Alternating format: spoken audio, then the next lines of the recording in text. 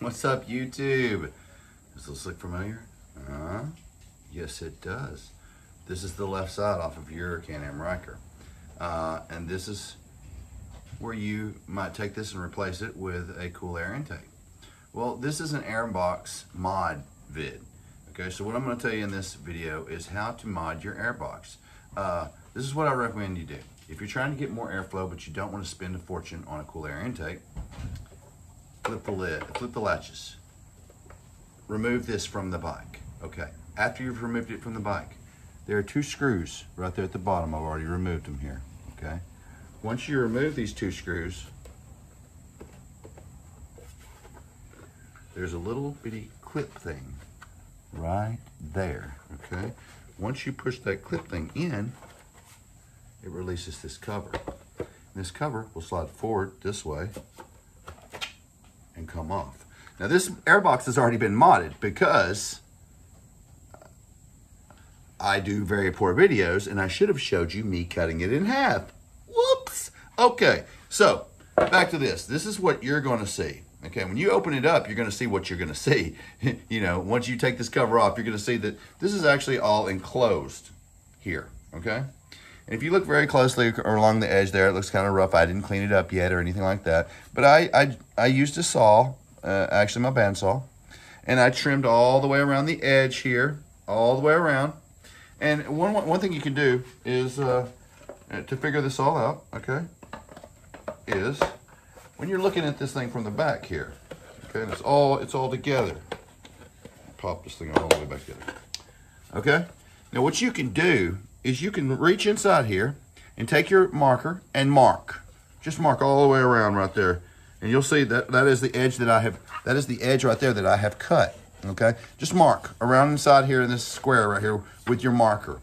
And then go ahead and like I said, push the little clip here and remove the cover. Take the cover off. Once that cover is off and to the side, you'll see that this is all closed in. But when you flip it over, you'll see where you've marked your square. And then you'll be able to kind of look at it and go, huh, well, there's my square right there. See it? You see the extra area here I cut out and all the way around over here. And that's all gonna be, you know, up here like this. And the way this works, it comes in and it goes in a little area and then through a hole and then back into this airbox area with a bunch of obstruction. Well, if you cut all that away, leaving that an open box area like this, then there's no obstruction. You're gonna go straight through there, straight through here and right into your air filter. And that is gonna give you a lot more airflow. It's gonna make this thing breathe. It's gonna sound different. It's gonna perform a little different. And I highly recommend an airbox mod like that. You know, if you're thinking, man, I can't afford that whoever makes it cool air intake, but I definitely have got a saw or the means to go get one. You know, you could use a hacksaw to cut that out of there if you wanted to. Now, yeah, would it be tough? Heck yeah, it would. You'd be working your butt off, but it's possible. You could use a Dremel tool, you know, with a little cutoff wheel. There's a lot of different little tools that you could use to cut this thing out with. Be very careful when doing it. You're using power tools, always be careful. But something like this, you're cutting into plastic, it's going to throw the plastic if it's a spinning wheel. So it's going to be throwing it, so protect your eyes.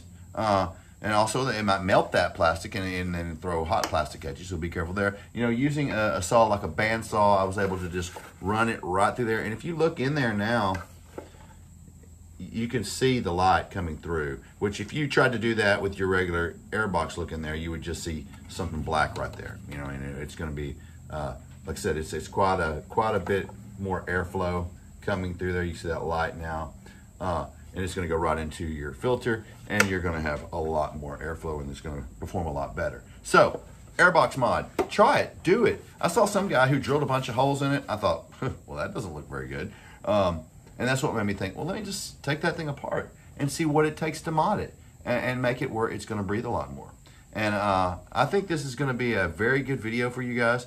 I mean, I know I didn't show you me actually cutting it, but seeing what I actually removed from the factory airbox, I think you're gonna be pleasantly surprised with the results when you do it for yourself. And it's not gonna cost you 200 bucks. or 300 bucks or whatever they're going for. This is a cheap DIY mod, and it doesn't have to look like it's done half-ass. No offense, but this still is going to look factory. It's going to look good, but you're going to get that benefit. So it's something that I think you should try it out. And, you know, before you spend 200 bucks, why not? You know, if you're happy with the sound and you don't want the lack of symmetry with that big old thing hanging off the side, I mean, it looks like a, I don't know. It doesn't look good to me. It's my opinion, of course, and everyone's got one, but I'm not big on the look. I've always been someone that I enjoy symmetry, and I like stuff to be equal. I know the world's not equal, but you know what I'm saying. I get it where I can. How about that? So, hey, y'all have a great day, and please try this. It might work for you, and it might save you 200 bucks. So, y'all have a great day. All right, bye.